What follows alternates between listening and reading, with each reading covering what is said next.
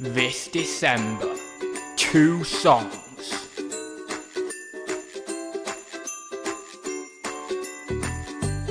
One journey. And does he return? Introducing the Christmas specials. Hi guys, it's Adam and welcome to an eBay sales update. So in today's video, as always, I'm going to go through 10 sales with you. That's 5, so 10 sales with you even over the past sort of 8 days that I've had. Now obviously this is not everything. I generally just condense these sales updates most of the time into just a 10 sales in 10 minutes format because it would take forever for me to do everything. This is going to be a more bread and butter focused sales update. I've not really had any mega amazing sales on eBay. I've had a few decent sales on Amazon that I will actually show you in a separate sales update. Some of the Lego is slowly ticking away over on Amazon, so that's always nice to see. And as I say, I will share that with you in another sales update. But for today's video, I will just start off with this first sale, which is this Alton Towers official, basically just a soft plush toy dog. Now, essentially, I've had this for a long time. You can obviously see the background there. It's on my green background now. Obviously, kind of the earliest point that could be is essentially like November 2016. So we're talking this listing or this background, this photo here is pretty much 2 years old now. So yeah, it's been on for a long time. I've just kept relisting this item, and you can see that I finally got $14.99 plus postage. I don't even know why this listing's been on for that amount of time. I would have thought that you know, in one of these kind of inventory purges that I do, I would have kind of cleaned it up, obviously, maybe, you know, rephotographed it or retitled it, or maybe just even took it off completely. But this was probably one of those items that I just thought, oh, I'll just keep it going round. And yeah, it did. I just kept it going round. $14.99 there plus postage. I believe, obviously, this was so long ago, so I'm only speculating at what I paid, but I know it was in a charity shop, and I think it was £2 or £3, one of the two. So yeah, pretty happy with that one. Nice sale, but obviously took forever to go. So next, something from the auctions. Now this is the first sale from a bundle of collector's plates that I paid £18 plus commission for, and I basically broke them up into sort of little bundles, and I've got quite a few of these Franklin Mint Teddy plates on, you know, in various different bundles from that auction lot. And as you can see that I got £15.60 plus my postage. Now the only reason it's probably a random figure of £15.60 is because at some point I might have put the price up by a certain amount. I'm assuming that this was on for, you know, $14.99, and maybe I've done a price hike at some point, because just as much as I do sales and I do kind of lowering my prices, sometimes I'll do like cheeky, you know, 2% or 5% price increases.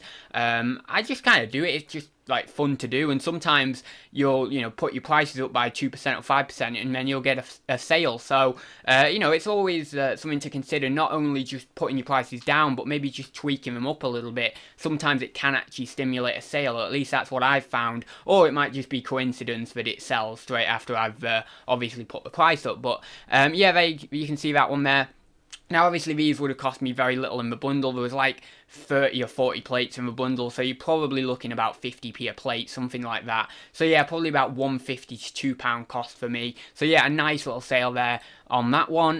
Next we've got this Mike Dupe I Love Christmas board game, brand new and sealed. Obviously this stuff, perfect for this time of year. You can see I got $9.95 plus my postage on that one. Really happy with that sale. I believe I paid £2 in a charity shop not long ago. Well, I say not long ago, a few months ago, but it feels not long ago. And yeah, quite happy with that sale. Nice little sale there, and obviously, as I mentioned, this stuff is perfect this time of year. If you've got any sealed board games on, sealed puzzles, that sort of stuff, they tend to go really well. I don't know why, but people seem to still love puzzles. I'm not really a big fan of puzzles myself, but people still seem to love them. They still seem to hold their value. They still seem to have some demand. Obviously, you want to be getting puzzles brand new and sealed rather than used, because you don't want to be counting all the pieces and all that sort of stuff. I've dealt with that before, and it's not really very good. So next was a few sales actually that I was kind of just chancing my arm with.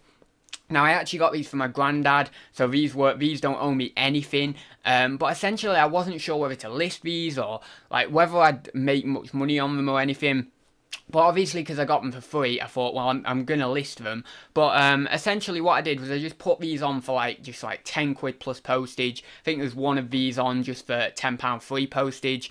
And I really wasn't sure whether these would sell or not, but I thought I may as well try it. And essentially what this is it's just like a big pot, and it's actually from a local college or a local high school or something like that. And you can see it's very roughly done. You can tell that it's like a student's project kind of thing. You can see the name inscribed at the back there. One of the kids have inscribed the name there. And yeah, essentially it's about 25 centimeters tall.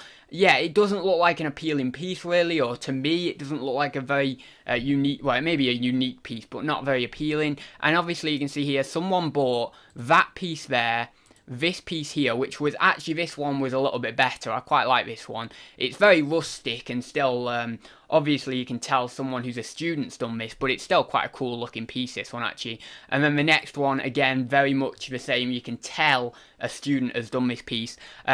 Basically someone contacted me saying, what's my best price on the 3 of them? And basically I just said, look, I'll knock like the postage off or something like that. So I ended up knocking like 10 quid off or something. So yeah, you can see these 3 here went, I think it was a total price about 35 in the end, obviously once they had knocked some off. But yeah, I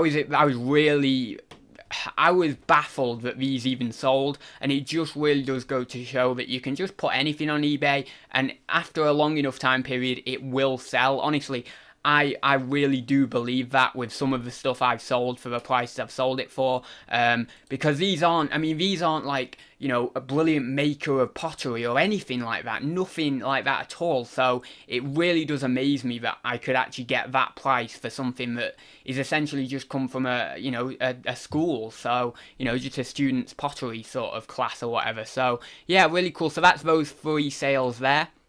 So that's those 3 there. Next, we've got this vintage nickel silver plated toast rack with square shaped dividers. So essentially this just went for £9.95, just a standard range of £10 plus postage. I will have got this in a metalware job lot. Again, cost to me is going to be very, very little on this item, probably only £1 or £2 at maximum. So yeah, you can see it's pretty standard, but still people like these sorts of things, and they also like the ceramic toast racks as well, depending on obviously the maker and stuff. But a lot of people do seem to like these, and they do seem to go quite quickly. Also the wooden ones, if you get wooden ones of these, they go quite well, depending on obviously the quality of them and stuff. So yeah, and you can always seem to get around that £10 for these, so definitely hold out for that sort of £10 plus postage, and at some point you will get them. They generally do go fairly quick, you know, within a month or so. So next we've got the logo board game. You may remember I picked this up for £4 at a car boot not too long ago. I was going to send this into Amazon obviously, but I looked at the actual seal and stuff. You can see there's a few marks on it, and also there's breaks to the seal and stuff. So I thought, you know what, I'm just whacking it on eBay as it is, and I whacked it on at $16.99. It sold within a day. I was more than happy with that. 17 quid. You know, obviously it was a little bit higher of an investment, so the profit is a little bit less, but considering that it was quite easy to pack, and obviously it went very quickly, £4 into 17 quid, nice little flip there. And yeah, I didn't want to send it into Amazon, because obviously I would have had to sell it as like new with the bits of wear on it, and I thought to myself, well then it might be harder to shift and all the rest of it. So yeah, I didn't actually bother sending that into Amazon, but there you go, that's that one. So Speed Stack's official WSSA stacking set. This had 12 clips. I've never actually had this one. This is a camo one, which is pretty cool. And I just, whacked it on again. I always sell these Speed Stacks for £10 plus postage, sort of a standard range. And essentially they go really quick, you know, within a week or so, maybe 2 weeks or something like that. I remember this one, it went like, you know, a few days to a week, something like that. It went really, really quickly. Paid £2 in a charity shop, you know, not long ago at all, really. And yeah, I was really happy with that one. Nice little sale, bread and butter item, things that just, you know, go towards your profit, you know, and add on and just kind of build up the business, basically, you know, make the business what it is, because a lot of people think that it's your big higher value sales that make the business, and in one way it is those, but at the same time the bread and butter items, you know, on volume, if you're doing them on volume, can really help build a business. So yeah, I like these sales, these little sales that obviously give you a 5 or 6 quid profit and nice little bit of money in the bank. Next, another one of those sales actually, Disney Store stamped Frozen Sven the Moose plush. Had this for a few months. I actually bought it for £1 at a jumble sale, I think it was. Well, it was indoor car boot or a jumble sale, one of the two.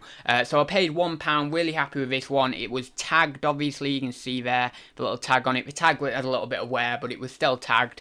And you can see there I got £10 plus postage, so great little profit on that one there. And I think that is everything, so I will leave it there for this sales update. Obviously, as I mentioned, just kind of a bread and butter sales update, nothing really spectacular, but still there's a few nice items there that keep things ticking along. So I will leave it there, guys. Don't forget, if you haven't already, please do go and follow me over on Instagram. I am very close to 1,000 followers now, so yeah, if you want to go over there and message me or follow me over there, whatever you want to do, then please go over there and do that. If you haven't already subscribed to the channel, then you may want to subscribe. Obviously, I do a varied amount of videos on reselling, from, you know, random bits and bobs, sales updates, haul videos, spoof videos, a bit of comedy in there, etc. Loads of different sort of topics covering reselling. And don't forget, if you like this video, then please do like it, and I will see you in the next one. So I'll see you very soon, guys.